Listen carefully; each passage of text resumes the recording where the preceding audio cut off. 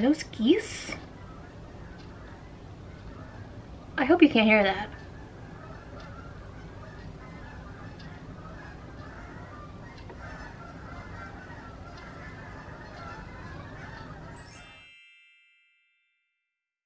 Hi guys, welcome back to my channel. It's Monica. Thank you for joining me. Today I'm going to be showing you my everyday makeup basket for the month of January.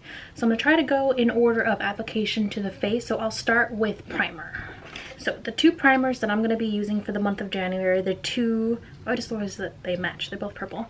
So they're two like little sample sizes that I have. One is the Becca First Like Priming Filter, and the other one is the Smashbox Photo Finish Foundation Primer, the pore minimizing version.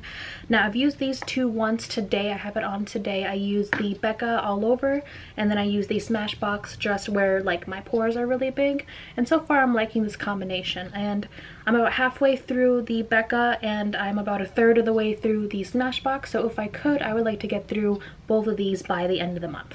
Next, the foundation combination that I'm really loving and I'm using this month is a combination of the Fenty Pro Filter foundation. I have the shade 160 along with the Makeup Forever Ultra HD in the shade Y245. Now I've been having a lot of trouble trying to find a shade of foundation in my collection that matches me by itself, just because I'm at a weird like in between season time right now. Like I think this is the palest that I'll ever be, so not a lot of my foundations are this pale. Now mixing these two together, it's still a little darker than like my chest, but it still looks nice and it looks natural. I was wearing this combination for the first time when I got a bunch of compliments on my skin, even from my grandma. She said, "What are you wearing? Like, it looks, you know, really natural today."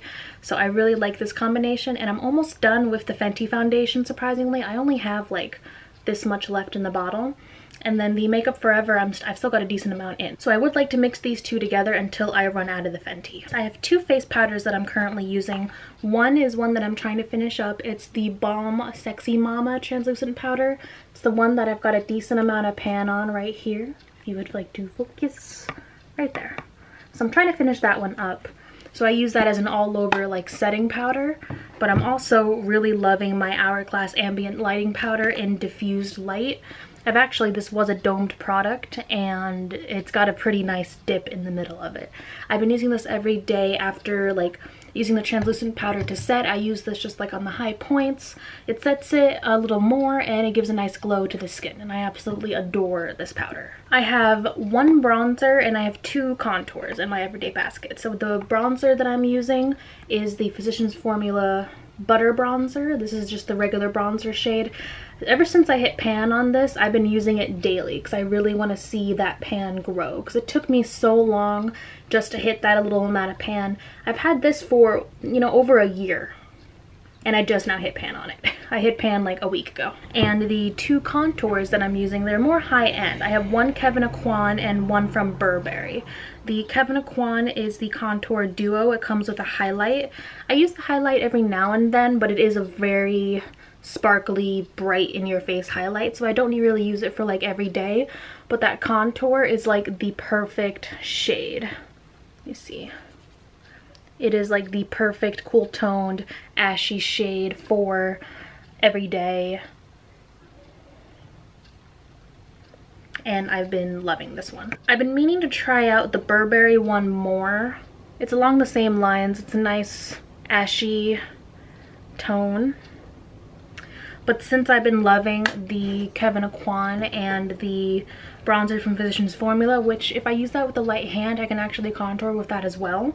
But I've had the Burberry just sitting in my collection for a while and I wanted to give it more love, so I put it in my everyday basket hoping that I would use it more.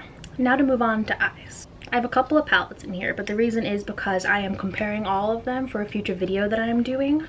So the three that I have the Natasha Denona Sunset palette, I have the ColourPop Yes Please palette, and I have the Bad Habit Solstice palette.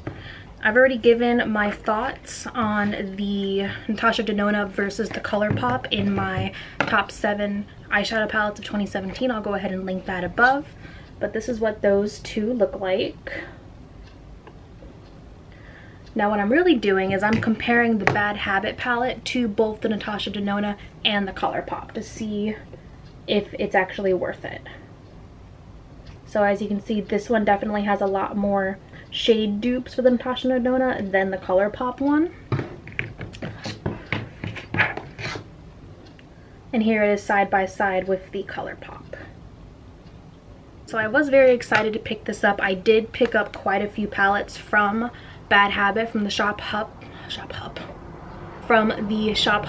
app. If you would like to see a full video on all of my Bad Habit palettes and how I think they work compared to the originals that I also have, just let me know down below. I would love to do a video like that if you're interested. So right now, all three of these are in my everyday because I'm trying to compare them just to see which one I like better. Staying with eyes, the eyeliner that I use is a liquid liner that I use every day that has not changed. It is the NYX Epic Ink liner. I love this liner. I have compared it to more high-end, a few more drugstore brands. This beat out the Physicians Formula liner that I loved for the longest time. And I actually did try out the Kat Von D liner for the first time a few weeks ago. I tried it in 3 colors. None of them were as good as this NYX liner. So I've been using this without fail every day. For mascara, I've been I've been layering 2 mascaras.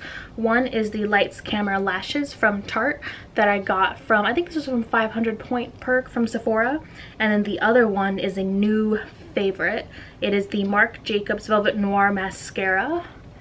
And I got this, I believe it was also a Point Perk. Actually, no, it was in a Sephora Play box. And I had heard so many things about it and I had just recently tried it out. There's the actual brush. I love the shape of the brush. I don't know if it's this size because it's like a mini sample size, but this is the perfect size for my eye. So it gets right up in there. The formula is great. It's nice and clumpy. It really just makes my lashes just look so voluminous and black and long, and I absolutely love this mascara. So the Tarte mascara is really great at coating the lashes and making them flare out, while the Marc Jacobs really bunches it up at the bottom, at the base of the lashes, and flares them out, and I just love them together. They both last throughout the day, no flaking, no transfer. I love this combination. So moving on to brows, I've been trying out 2 new brow products. One is from ColourPop and one is from e.l.f. I have the e.l.f. brow pencil in, what color? Could you shut up, Mr. Geese?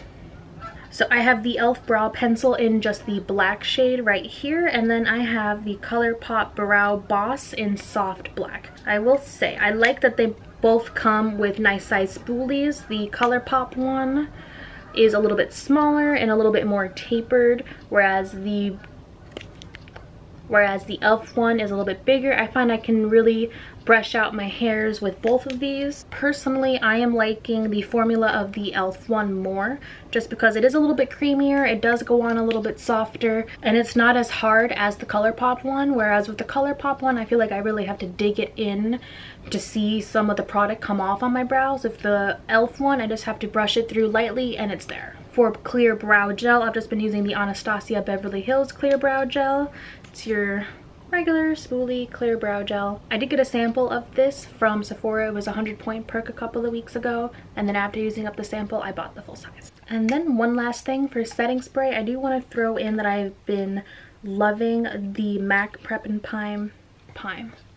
I have been loving the MAC Prep and Prime Fix Plus in the lavender scent. I got the Snowball Collection 3-set pack with this one, a coconut one, and the rose one. I used up the coconut one first. I'm not a huge fan. I don't really like the scent of coconut, false or real coconut. And the rose I absolutely love, so I've been saving that one for last. The lavender one, I've been using it here in the middle in between them, and I absolutely love this one as well. I see that they just came out with these in the full sizes, so once I run out of this one and the rose one, I think I'm going to purchase the rose full size.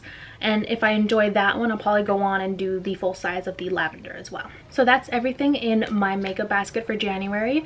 What is in your makeup basket? Let me know down below. I would love to hear this. I would love to do one of these for every month in 2018. It is one of my goals for this year, just so that I can get a handle on what I've been using more, what I've been liking, and really rotate more out in my collection. So thank you for joining me, and I hope I'll see you in my next video.